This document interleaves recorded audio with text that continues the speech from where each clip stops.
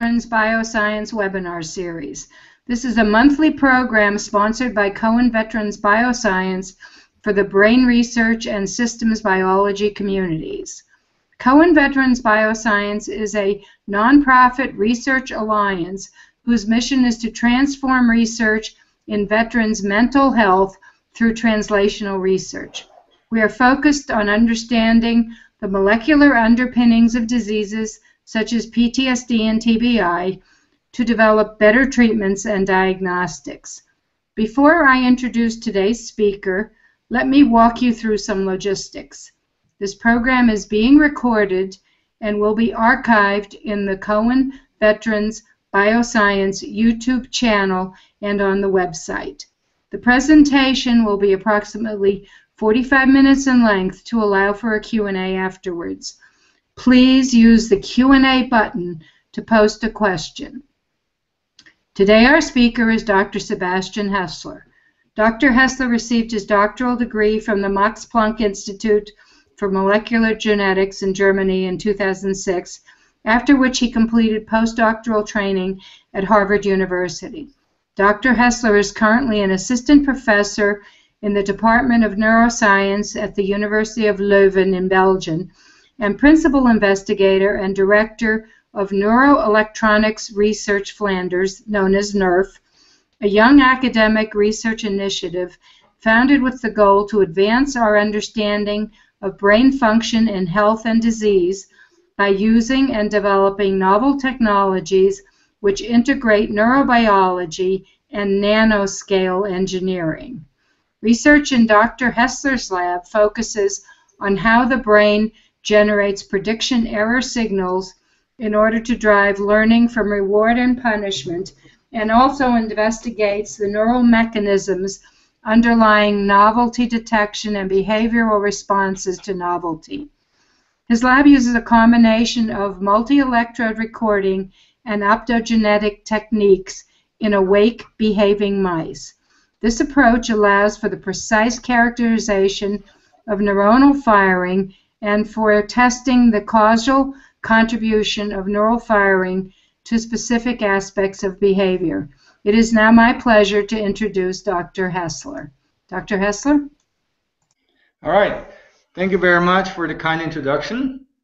Welcome, everyone. Today I want to talk about technologies that can be used in preclinical animal models. And the goal is, on one hand, to illustrate what are these technologies, what can they do, what can they not do, and on the other hand, also try to make a case for why I believe, or why we believe, these technologies are actually really important for finding novel treatments for diseases such as PTSD. So before I start, let me take one step back and say, okay, well, why is brain research so important? And in this particular moment in time, if you just look at the numbers for Europe, the cost of brain disease is just enormous. And in this slide, you see the numbers for Europe, and you can see that it's about 800 billion per year, which is essentially more than diabetes and cardiovascular and cancer combined. And so there's a huge unmet clinical need. The reason why this clinical need is so unmet is, of course, because disorders of the brain are really kind of particularly challenging. And so the brain itself is like the most complex organ in the human body. It's composed of a lot of different cells, cell types, a lot of neurons that form a lot of non-random connections. And and amazingly, the whole thing runs on only like 20 watt, which is something I think particularly interesting from a computational point of view. But clearly, in understanding how that thing operates and what happens in disease is a real challenge.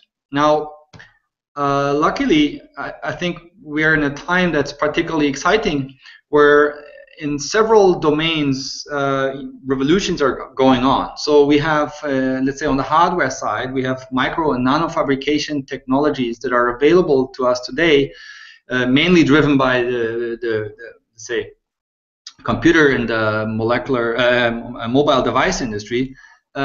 these fabrication techniques allow for really building very, very, very small, very sophisticated tools.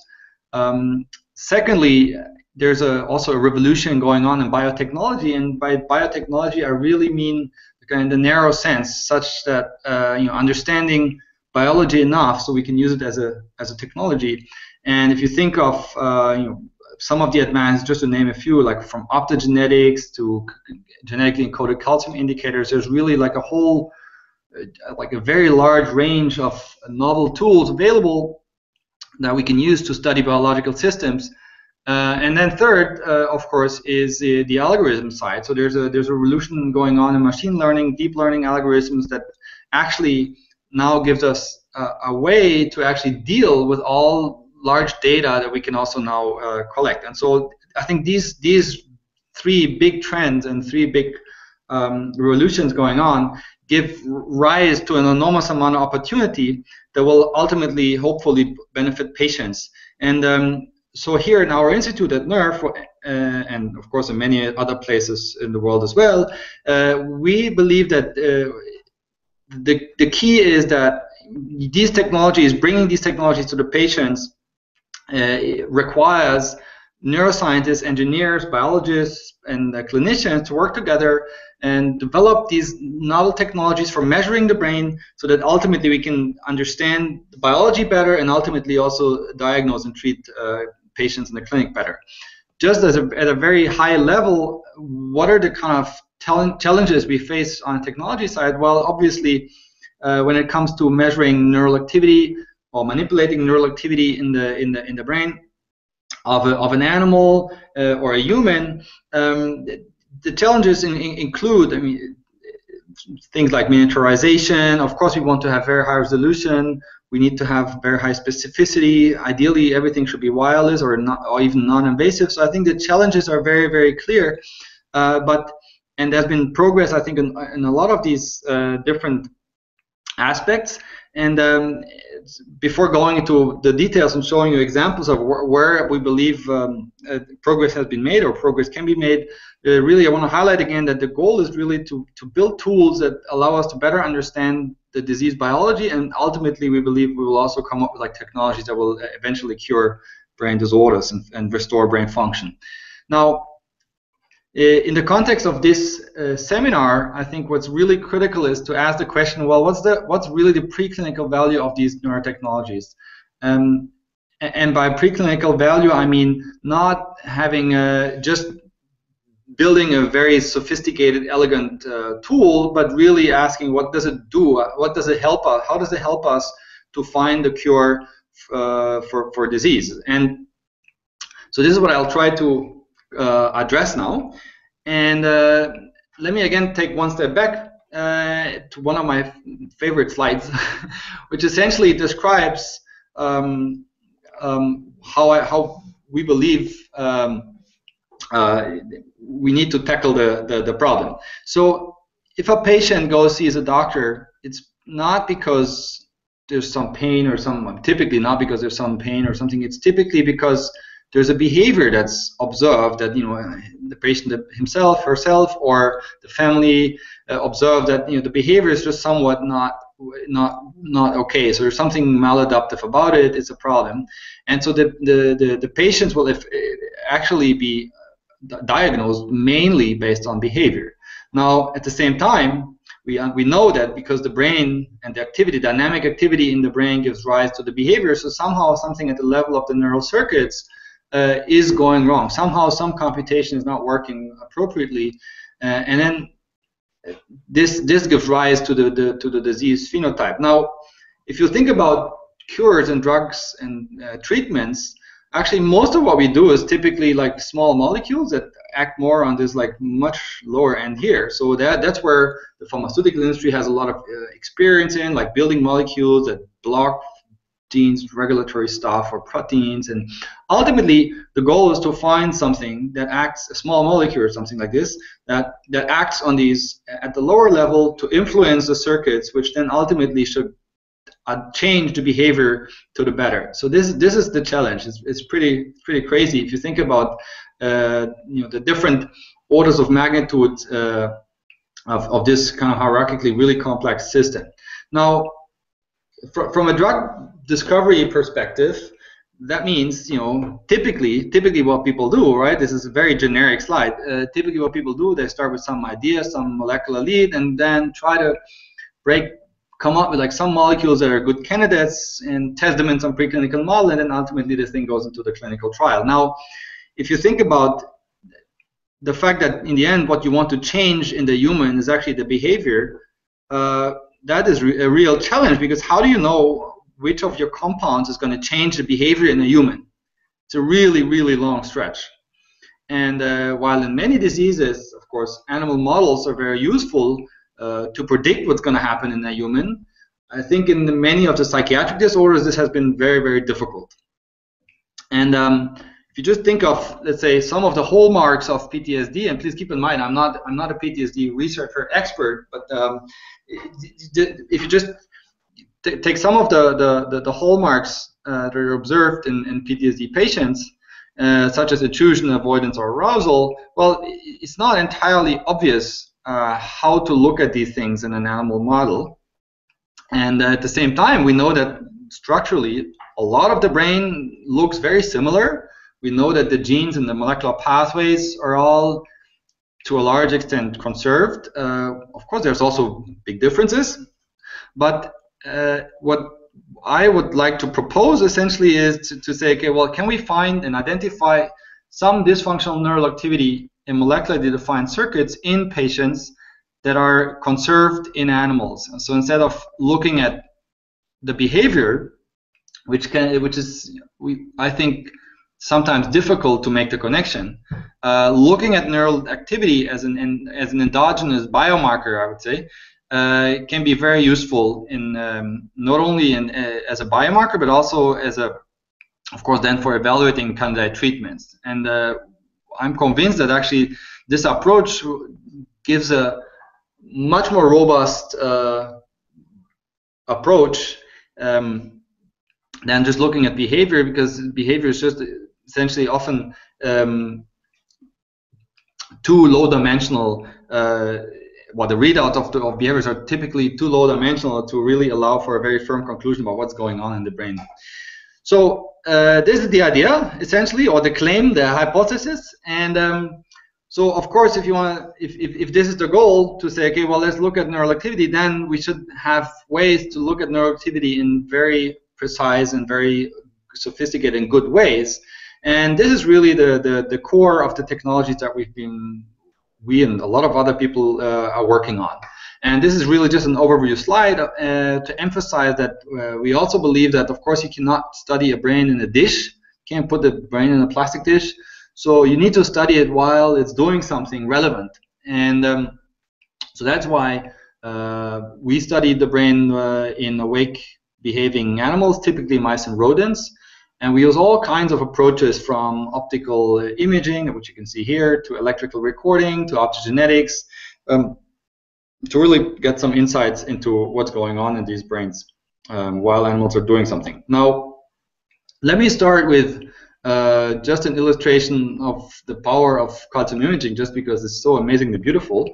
So in calcium imaging, you essentially have genetically encoded calcium sensors, and as a function of neural activity, the fluorescence will change to give you some very beautiful movies, like such as this one. This is from my colleague here at NERF. It's a movie of visual cortex during virtual exploration in a mouse, in an awake mouse. And as you can see, every time one of these donut-shaped things light up, that means the neuron was active. And as you can see, you can look at a lot of neurons in parallel simultaneously. And you even have their spatial organization, so you can look at what are they doing relative to each other.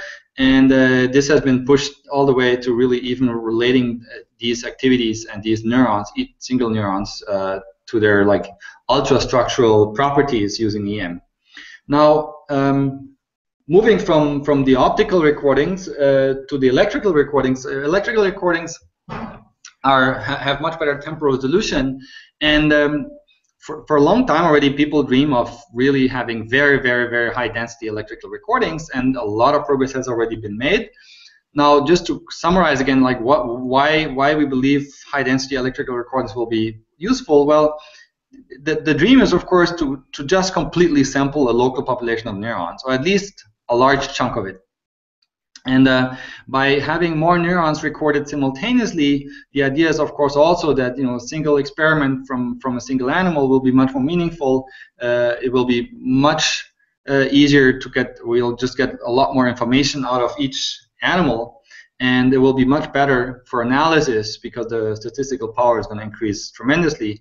And in this illustration, you just see a bunch of a chunk of cortex and hippocampus, and one of those idealistic devices that would just record along a whole long axis the neural activity. Now, this has been an active area of research. Many people have worked on this, including here at IMEC, which is a semiconductor research infrastructure that our institute is located on their campus. And so in IMEC, one of the approaches that people have taken is essentially to say, okay, we're not going to only put a passive device into the brain, but we're going to make an active silicon probe where on this kind of needle itself, signals can get amplified, routed, gated. And so by using these approaches, you can just increase the number of channels by a lot, up to the latest is 1400.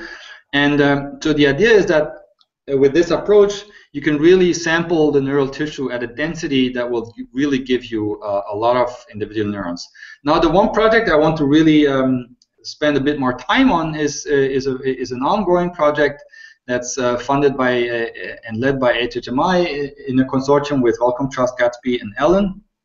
The idea is to develop a high-density neural probe for use in mice and rats.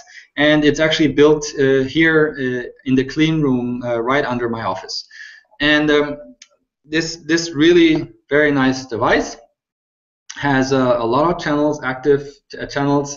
It has 120 channels. The version where I'm going to show you the data has 120 channels. It gives really high quality spike recordings. You can see that the same neuron can, because the contacts are so close to each other, you can see the same neuron in multiple channels. We'll then use principal component analysis and other tricks to sort out which of these is actually a single unit. And we've also developed a GPU powered platform to really get the data out in reasonable amount of time, simply because when you have a lot of channels and record a lot of signals at the same time, you just generate this huge amount of data, and so that really actually calls for development in its own right to write the routine to actually deal with this data. Now, this is all done, and what you can really get then is like this really beautiful high density readout of neural activity across brain regions. And so this is just an example. The neurons that have the same neuron when it's active is colored. So this one's active here and then it's active again. And so each one has a different color. And you can see that there's more than 100 in this overview. This is the same example. It's just now ordered based on essentially the position of where these neurons are. And you can see that you can get more than 100 units in a single experiment. So that's really high density. And the probe, needless to mention that the whole probe is of course very small and very thin, so it's not causing much damage. So it's a really, really nice device. Now, I've stressed that having high density is really critical, but actually you might as well say, well, wait a minute. I mean, in the brain, there's all these neurons. They all have different properties. They come in different flavors.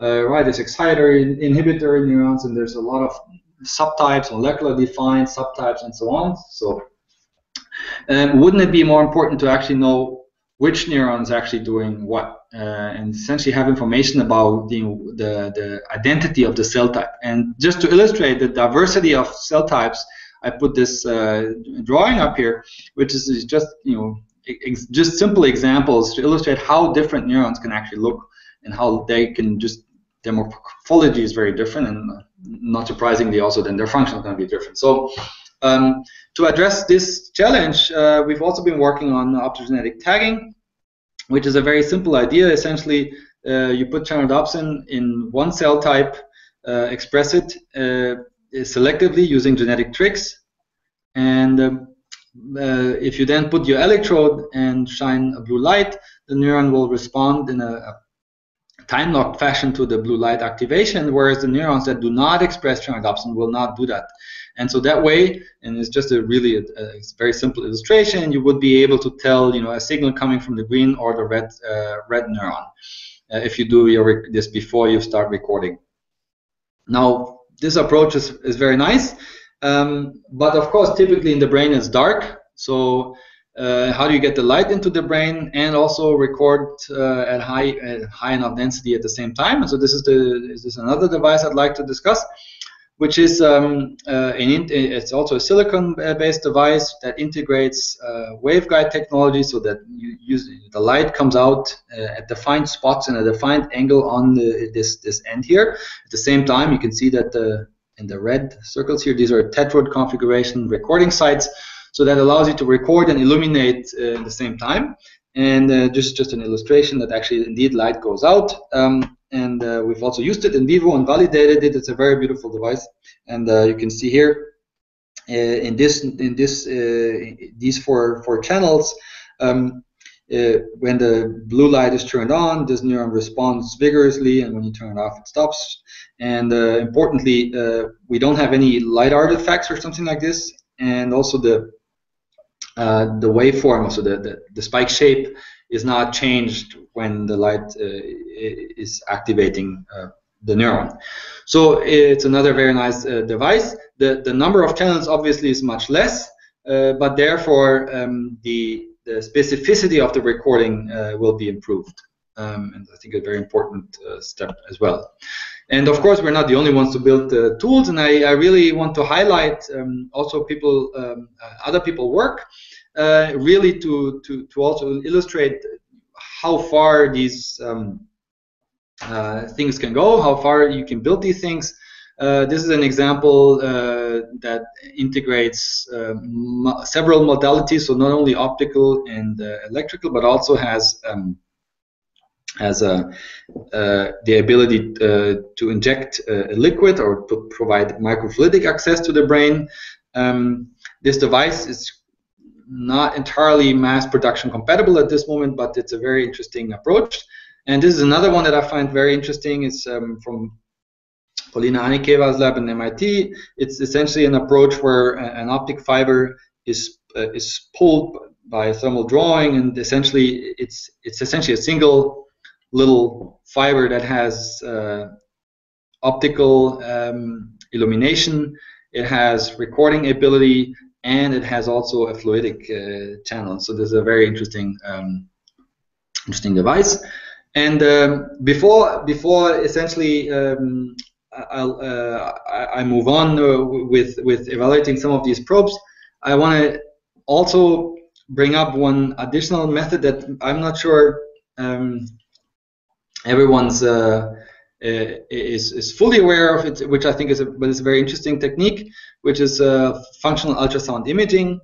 This is something that has been developed a few years ago or has been improved for use in the brain a few years ago.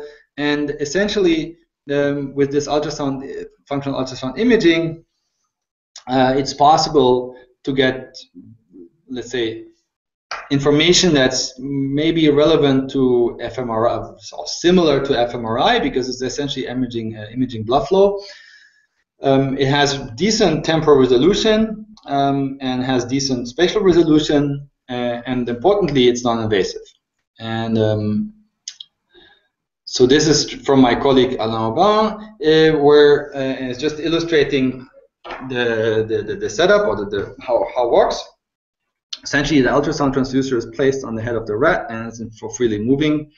And then essentially, the brain can be imaged, and regions of interest can be selected. And you can see, for example, in this case here, somewhere in barrel cortex, there's a region of interest selected, where every time the animal whisk something, detect something with the whisker, there's going to be a signal, and it's just showing this in a task as well. Oops, sorry. So this is in a task. The animal moves towards a reward part. It's working also, and you can see the signal here. And essentially, at the moment the animal touches and whisks a signal close to the reward part, the signal will go up. So you can use this to really look at neural activity, or at a proxy of neural activity, I would say. The nice thing is, of course, in particular, I mean, this is mainly for other type preclinical research, certainly for stroke and other things like that. You can also look at the blood vessels with very nice precision, but also use it for really like kind of brain imaging in small animals. Now, one important thing is that, you know, I've shown you a lot of cool gadgets, and there's a very big difference between building a prototype and showing that it works and actually providing a tool to the community so that it can be widely used. And of course, our ambition is really to make sure that these tools are used widely. And so for that, it's important to assess really the technology readiness of these approaches to make sure that we go all the way to make it ready for use. And one question that comes up a lot is, of course, the question of inflammatory reaction. So if you have invasive tools that measure neural activity inside the brain, silicon probes or other probes, is there an inflammatory reaction? And despite the fact that, of course, they are invasive, actually, we've looked at this a little bit, and it seems like after some time, after, let's say, the initial implantation, it's pretty neglectable, and from what we can tell, it doesn't change neural activity majorly. So that's okay. Now, the validation is clear, so that is something we always do for all the tools we work with, and that's what's always needed. So all these things have been, both the optogenetic probe, but of course also the high density probe, all of these are currently validated, and not only by us, but by multiple labs. The large data, of course, I mentioned already, if you have really high density, high channel counts, you will get a lot of data, but this can be handled pretty well. Now, a key question is, well, when is this really ready? When can this be used by a lot of people? And that's where it becomes a bit more difficult, because I think additional efforts are needed to make sure that we have enough hardware and all the protocols are in place, so it's not immediately usable.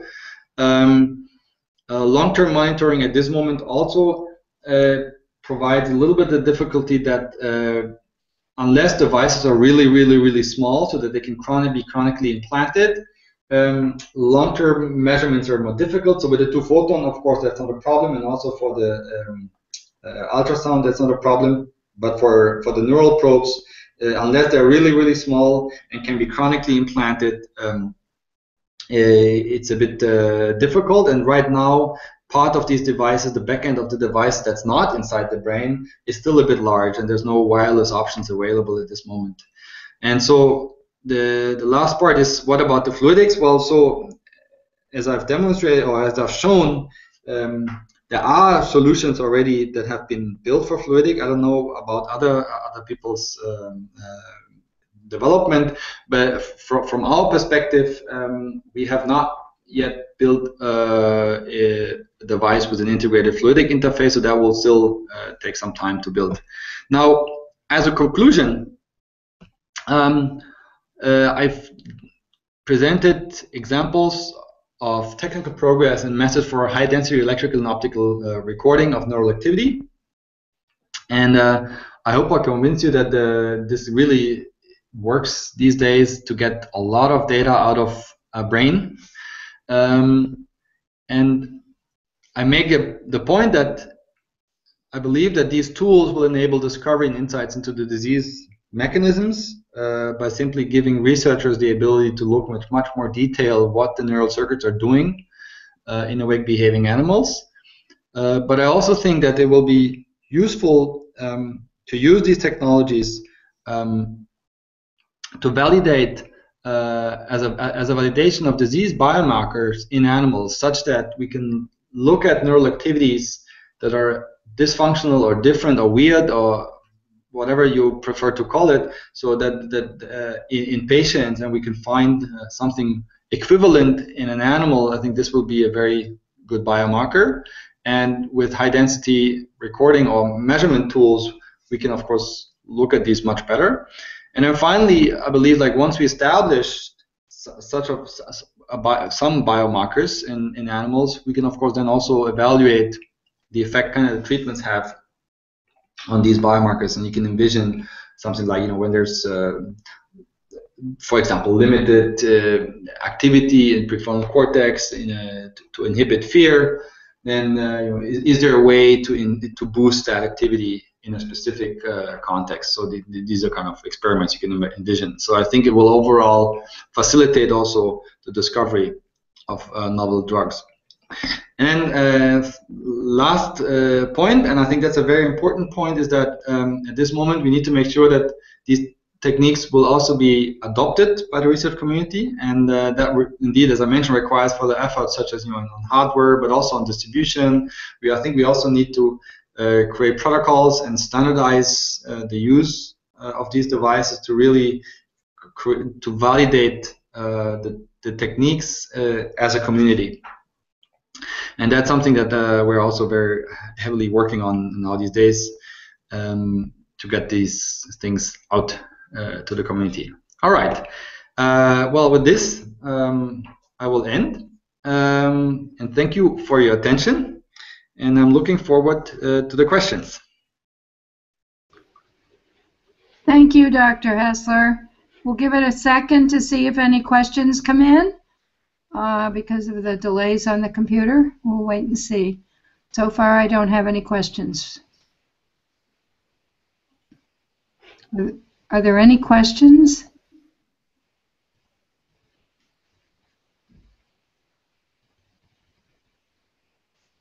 Just going to wait a bit longer.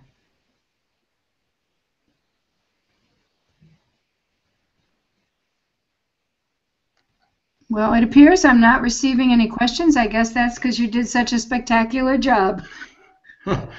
And all we can do is hope for this to reach fruition in animals and then in humans to be useful.